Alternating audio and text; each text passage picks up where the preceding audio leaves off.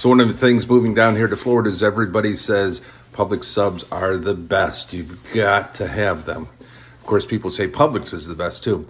But I guess in comparison to the other grocery stores in town, okay, yeah, maybe Publix is better than the rest. But this is coming from people who have never shopped at a Wegmans before.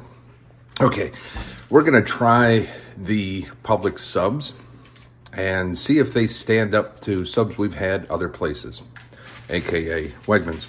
Now, I got chicken cordon bleu on this funny looking bread, and I didn't get any additional toppings on it, just, you know, the meat, the cheese. So it comes with chicken, ham, bacon, and Swiss. So there you go. Let's try it.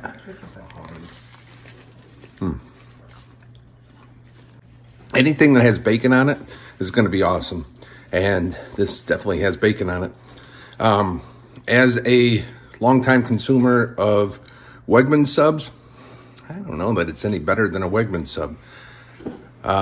So this one, like I said, was the chicken cordon bleu sub. My wife got the turkey sub. So let me tell you a little bit about the turkey sub.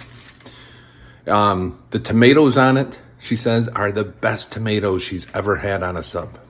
The sub roll itself was kind of hard to bite into. Again, compared to other places that we've been, Wegmans. But otherwise, it was pretty good. So her turkey sub was turkey, provolone, lettuce, tomato, mayonnaise, and Italian dressing. And she reports that otherwise, it is a sub.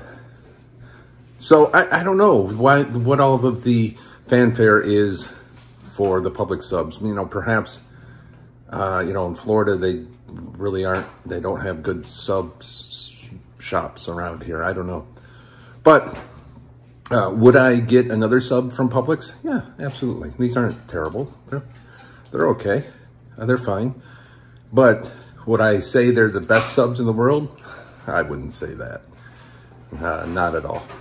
But anyways, I'm going to go finish off my sub. Thank you for watching today's video.